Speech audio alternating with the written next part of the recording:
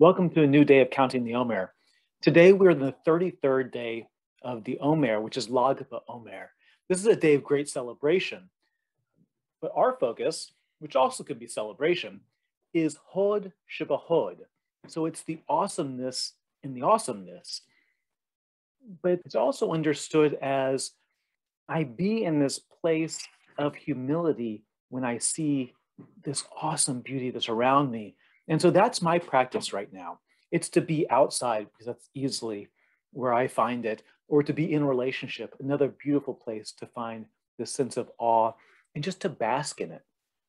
And when I bask in it, when I really experience how great it is, whatever this is, a tree, a relationship, anything, I also realize my own greatness, even in my smallness, even in my humility.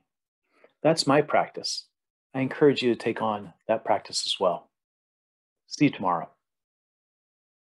Baruch atah Adonai, Eloheinu melech haolam, asher kitshanu b'mitzvotav, v'tzivanu al sefirat haOmer. Hayom shlosha ushloshim yom, shehem arba'a shavuot v'chamisha yamim. haOmer.